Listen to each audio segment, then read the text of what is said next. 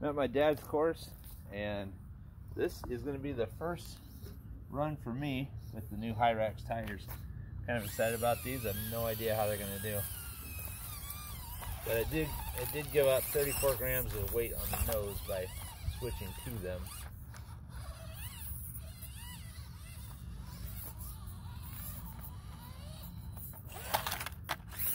Missed that weight up front, I know that.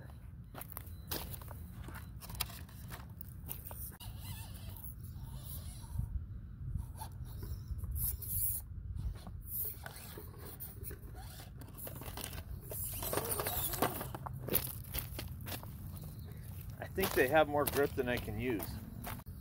This is a grip test.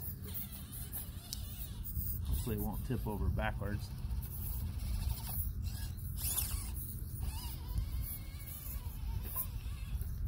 I think they did as well as the Patagonias did. Yeah.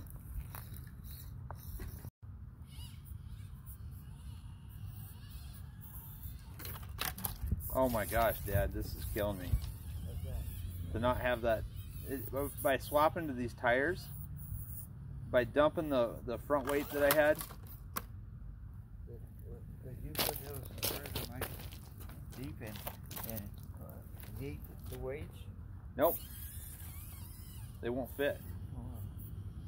Because I had the same weights you have. Yeah.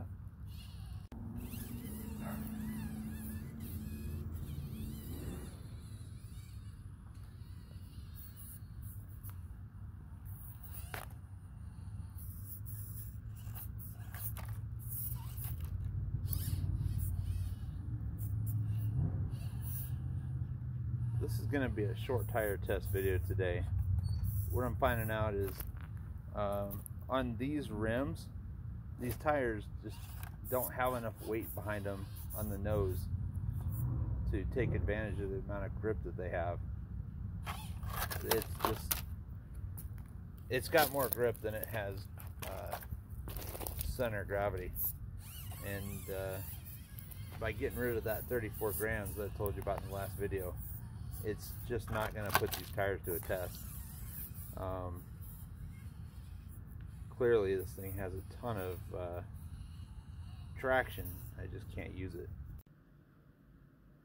Today's test went kind of like I thought it would. I just don't think that stock plastic wheels have enough weight to keep the nose pinned down when you get into a high angle incline and start putting torque behind it. It just wants to flip the truck over backwards. So with the SSD rims on tomorrow with the brass insert, it should be a different story. But today just shows you what plastic wheels can do, and it's not much compared to what you can do with metal wheels.